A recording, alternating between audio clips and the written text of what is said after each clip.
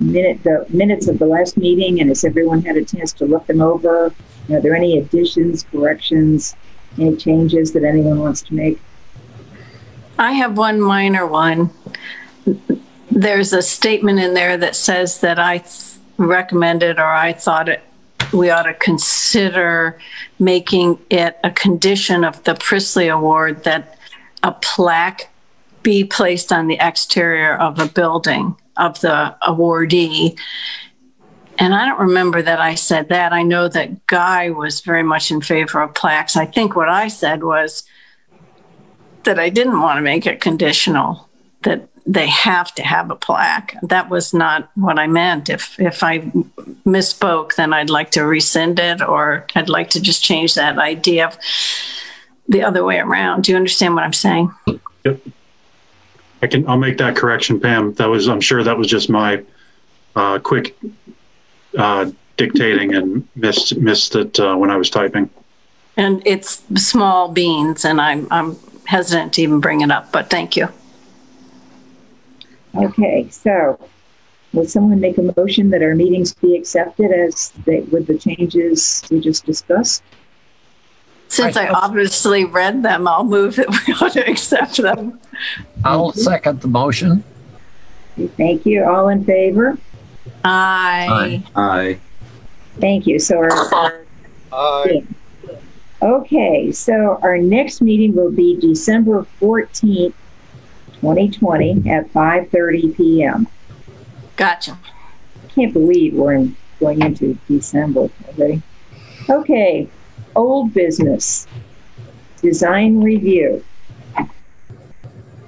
Who is doing that mostly? Paul, is that? Well, the only thing I would say is I guess I'll point out it's exciting to call that old business now. But I believe that will pass. That will become effective 30 days after it was passed. And so I am working with our code office to make sure that we've got permits in place and all of that stuff. Marianne, I think there was in the minutes from last month, there was something about you putting together a document. Yes. And I want to make sure our code officers all have a copy of the map and some of the basics on what they need to be looking for that would trigger a design review. So if they see any of that activity happening, that they can engage, have a conversation with the property owner to let them know that there's an issue there, or when they see an application being filed, that we can get that addressed and expedited quickly. I apologize. I'm supposed to be designing a certificate, and I was just planning to borrow one from another city, and I did not do that yet. I apologize, but I will get one to you very, very soon. What's the date, Paul, that this will be in effect then? Let me see. I believe it was passed by City Council on, I want to say October 12th. Monday, October 19th. And so 30 days after that. So Thursday, November 19th. Okie dokie. Yay. Thank you. Yeah. Okay, that's great news. Really good news. And I will get the certificate of appropriateness. And what other things did we need? Or was that it for now? Or what other forms did we need? I think that's probably it. Okay. One thing I think it might be good for us to do, and I can do that, is maybe reach out to the Ohio History Connection and see if we can get one of their staff members who might be willing to come to one of our next meetings, either December or January, and give all the commission members some information about kind of a little bit more about your responsibilities, or maybe we can reach out to another community and see if one of their Preservation Commission members would be willing to talk with us, if anybody knows somebody that they would recommend. Mm-hmm. That's a great idea. Just an idea. Mm-hmm. Hey, Paul. There's John. I'm here. Hi, John. I mean, have we got the city paperwork in order yet? Or, I mean, I assumed from what I'd heard that we've been approved, our district, correct? It'll be approved next. It'll become law on November 19th, John. It was signed for third reading and it was voted on October 19th. So it'll become law 30 days after. So all our application paperwork also needs to be right. Yep. completed. Yeah, Mary Ann's working on the certificate of appropriateness, and I'm in. David Riggs and I are talking to make sure that he's got what he needs. He didn't think it would be any problem on his part, and I want to make sure that they've got a copy of the map and the basics on, what would trigger a design review, so that they can keep an eye out for that. Excuse me, but I also assume that he will inform you whenever there is a project that he deems might be required to be reviewed. You will evaluate it and then contact us if necessary. Sure. Yeah. That's fine with me, John. I don't mind being one of the members that's on point for a speedy review, vis-a-vis meeting once a month. I'd be happy to be available to review projects as they come in on a need basis, as need. Well, I think, didn't Paul at our last meeting, PM, talk about the fact that most of these reviews have to be public? We can't. Well, that's all right. That's okay too. Yeah. So we have to schedule it public. Fine. Yeah. We can do that. Yep. Yeah, my schedule is also quite flexible, so I'd volunteer for shorter notice meetings for review. Well, it's not the review. I think that even in our recommendations, we recommend that any applicant at least discuss their project prior to application with the Historic Review Committee, so that what you guys would do, whoever was on the point, would really be meet and discuss and see what the project involves, and then report back to the committee. Yeah, but how do we notify people that that's what we're going to do? I mean, how does that get communicated? It's in the application. I have written a supplemental checklist that would be provided the applicant upon submission for a permit application of the steps that are recommended for our review.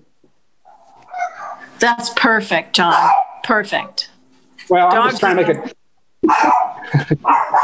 Then Paul would inform like maybe 2 or 3 people, like Cyrus and Pam or somebody, and we could rotate this or whatever. Absolutely. Yep. About the project that's coming up, and then that would be the initial meeting. Might not be the full committee, but a select few of the committee with whoever the applicant is, and then you would recommend. Not to them. I don't think you can recommend to them. You would recommend to us, the rest of the committee, what you saw. And then they would have to present it to our committee, right, Paul? Right. Just like the tree commission. The tree commission, all of a sudden, we had to go and be on TV, just even for the tree commission. Yeah. Because everything has to be up front.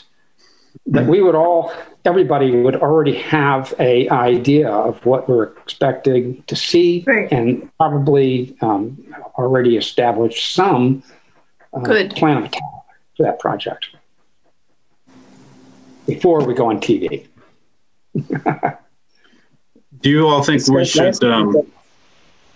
sorry about that, Marianne. No, it's okay. I was going to say, I think we discussed last time that for the first 1 or 2 coming in, we would all like to see it. Oh, we all have to see it. No, I mean... We have to see it, but hopefully it's just going to be a review from our subcommittee we will get. I don't know. We're not going to have 10 meetings a month. I don't think. Should we reach out to the local architecture firms as well? Hi. I already have told RBC what's going on, and they're aware of it. Okay. But there's more than that, They all should know. Okay. Why are we reaching out to the architecture firms? I'm confused. I think just they do a lot of the work for uptown business property owners, and so just to let them know in advance what they should expect if they're with a client.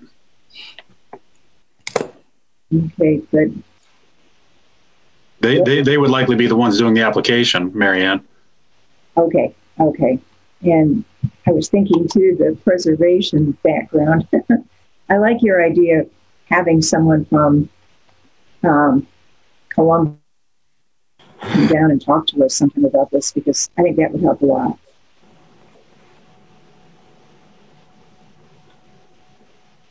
Yeah, I'll reach out to Nathan Bevel. That's usually who I reach out to up there to see if he can give us some recommendation. Thank you. Anything else to add about this? There's Bowie. Yep. Only one thing I would add is that my guess is on an annual basis, there will only be a few, if any, reviews just on a regular, anywhere from 0 to 3 would be a typical year, I would think, from the amount of applications we might see. There's just not a lot of change that happens on an annual basis. It really, might see a lot of change over 10 years, but on any given year, it's only a couple. Thank you. Mm-hmm. Okay, are we ready to move on to something has been done about that. Rich Vedder and I met with the minister, Reverend Martin from the First Presbyterian Church, and discussed with him about asking the First Presbyterian Church to be the first Joanne Priestley Award, and explained everything. He was very favorable about that, and they do want a plaque on the outside of the building, by the way. Yeah.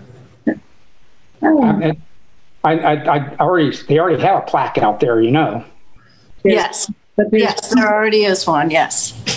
There is room for another. Yeah, and he is very enthusiastic, I would almost say. Would you, Marianne, in his appreciation of our planned recognition of them? And he thought it was wonderful, and he showed us brochures that they had on the history of the stained glass windows and the interest of the Presbyterian congregation in history. Talked about the congregation itself dating back to 1809, etc. So he was very enthusiastic and supportive.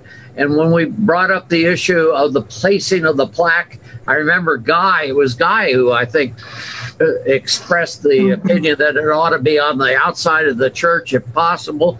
He seemed to be all for that. In fact, Marianne and I did a little visual inspection of our own of the church and found a couple of places, including one right on Court Street, which would be a very nice place for a small, very small plaque to go, and it would be very appropriate. So what's the next step, Marianne? Do we just do it? I think we should have a to-do. I mean, some sort of an event about it. Guy worked on the plaque last time. That took us a while to even decide on its size and the verbiage. So we have that to do. And then some sort of publicity thing about it. We shouldn't just all of a sudden have it appear. We've got to orchestrate it so that it kind of identifies us as well as the church. And it's also to remember Joanne Priestley too. So there's a little bit of planning that needs to go into it. Don't you think? I think, obviously a press release would be good, but could we go a step further and let the Athens News know a little more about the significance of it and see if they do a small write-up? Yeah, that kind of stuff. We probably should hit it on as many prongs as we can. The problem being COVID, the problem being, well, what do you do? I mean, I don't want to get we're going to be limited to 5 people. I don't know how it's going to play out here, but we have to do it under the burden of COVID. Well, I think so Athens News, Messenger, maybe Post, hit all those guys. Just like you're experienced at that, Cyrus, because of your work that you did with the Armory and getting that plaque and dedication all set up. So maybe you could sort of come up with a plan. And usually Guy already has. Reverend Martin would like to be involved, I'm sure. Mm-hmm. Are they having services at that church? Not yet. No. No, wouldn't think so. Not now. So should we should we think about it happening in the future? I want to get it going. I don't want it to fall by the wayside. It sounds like it's going. So I'm happy about that. But should we think about it in terms of next spring or now? What do you think, guys? Well, I think what I came away from that initial meeting with was we'd like a plaque, and the plaque should be, and then Reverend Martin would like something written a little bit more in depth. Yeah. And I've been working on that, not getting very far, but I've been working on that too. And just to see what we can get, send it to him, let him look through it, because I think he wants to do something. When, I don't know, a lot probably depend on the weather as well. Mm-hmm. But I think as soon as we can get this done and get his approval, and didn't you get that same impression, Rich, that it could be almost any time? And we could, as far as the Reverend Martin is concerned, we could do it almost any time. We have to get our ducks in order and so on. I got the impression we didn't talk anything about plaque size or wording or any of that specifics, but from a look at the church and what other things are on the side of the church, if you want an external plaque, I don't think it could be real large. It would have to be modest sized, I think. But I think we had worked out something with in our negotiations with St. Paul's. I think we had found it is possible to do a relatively short, modest sized plaque that is attractive, recognizes Joanne Prisley, everything that Pam said, and do it. So I think we should do it.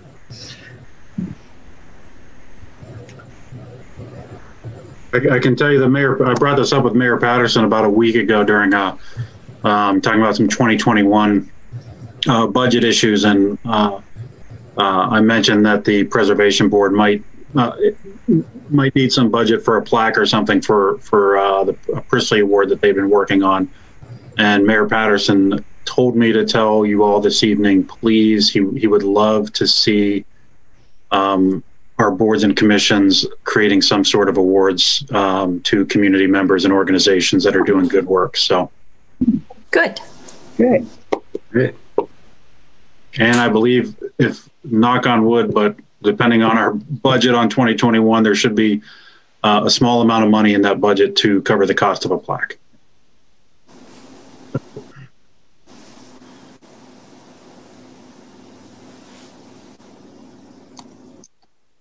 Do we need a motion, or do we need anything formal from this commission more formalistically to make this happen, Paul? And also, does the city council have to approve it or not? I don't recall. No, city council would not need to approve. This would fall under your responsibilities and, to kind of do your own business as you see fit. I don't know if you would need a motion to make a recommendation as a body, but I don't think it would hurt to make sure that the board members are on the same page about giving the award to First Presbyterian or any other person or building. I've moved that we give the Joanne Prisley Award to the First Presbyterian Church.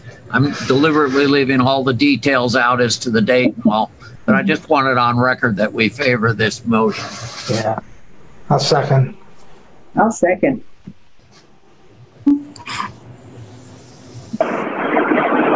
All in favor? I go for all. Aye. Aye. Aye. Thank you. I think we have passed that resolution. Thank you very much. Let me see. Are there any or updates that we need to bring before everyone?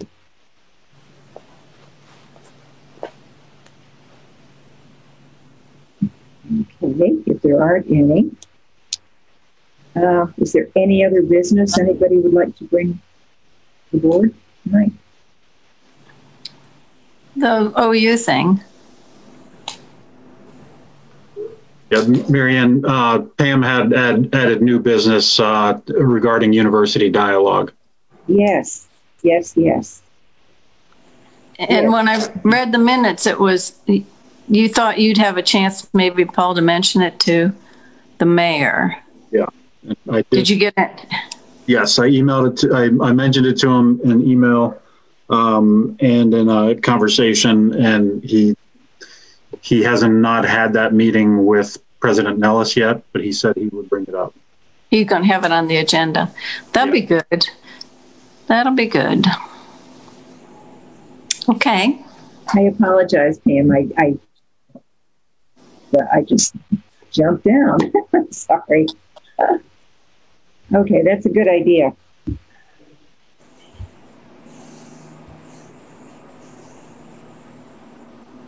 Do you have anyone in mind, or do we want President Nellis to push someone in our direction?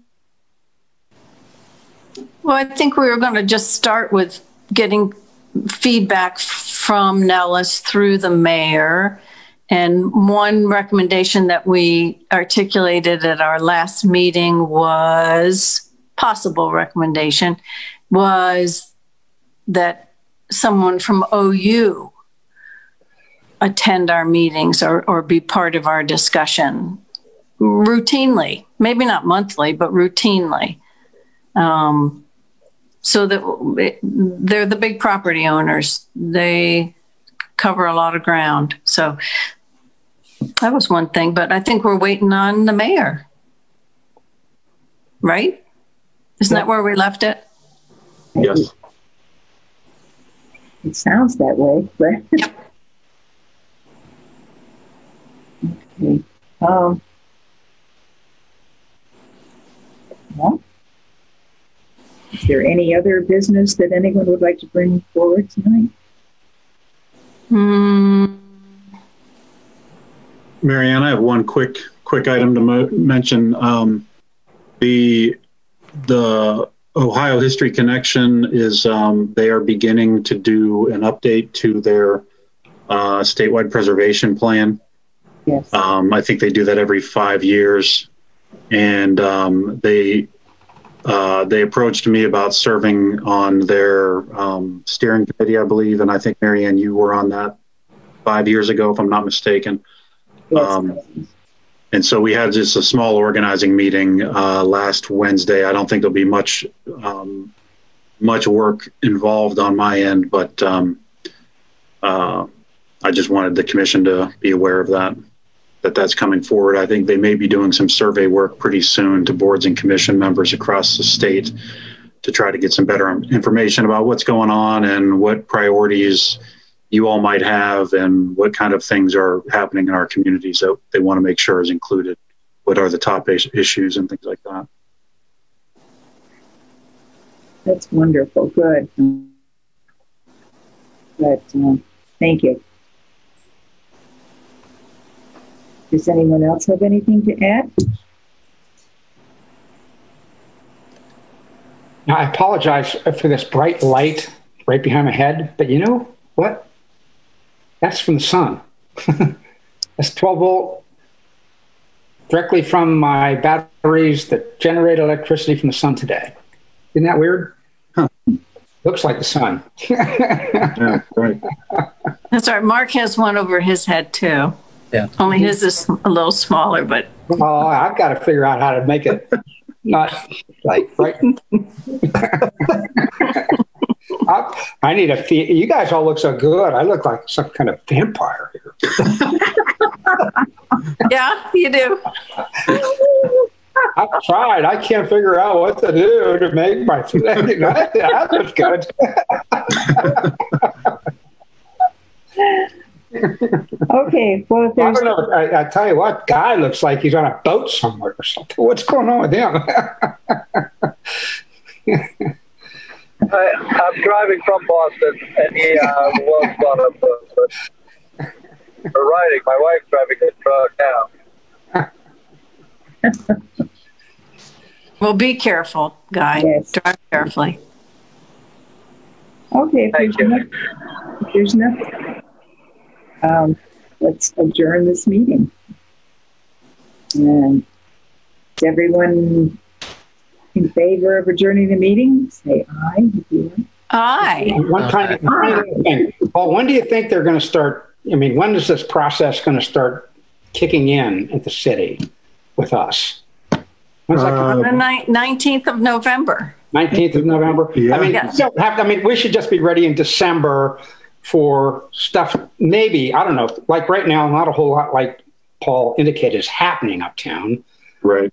But I think that's important how, and we talked a little bit about all this, but it's going to be important to make sure that whenever something does occur, we are very efficient and knowledgeable of how we go about the process to give everybody confidence in our ability to perform what we're supposed to do. Not only the city, which has asked us to do this, but also the clients and the owners and property owners in the city to make sure that we do this right. I mean, it might not be they might not like what we hear or we say, but at least we do it correctly. I mean, that could happen in December or January. I mean, the first Could month. happen in November. We've been through it before, John. That's the blessing. We've been. Yeah, absolutely. We are ready for it to do. I think we can handle it. Good. It's going to be a different scenario. Mm-hmm. That's why I said I'd be willing to be on call. Mm-hmm. I mean, we do need a leader, somebody who will be the spokesperson for this process, whether it's you, Marianne, Paul, I don't know, but I'd be happy to be on point. Call me up anytime. And I think that it's my experience in working with lots of different clients, they're always looking for suggestions too. That's the way community design was. It was the same way. People want us to help them do the right thing. So we don't become adversarial at all, but we become part of the solution. And sometimes the solution evades. They don't know exactly what the best thing to do would be. But we can provide that solution for them, hopefully. I don't know. I'm getting kind of old. You're right. Don't Yeah, you are too. Not you, me. Well, Yeah, I don't know. we I've been both here a long time, so you must be getting old too. Are we adjourned or not? I'm sorry. One member has already left, so I just wondered because I was going to leave as well. I just wondered, are we meeting or not? Are we done? We sort of half agreed to adjourn, but it never quite happened. Are we adjourned? Everyone in favor of adjourning?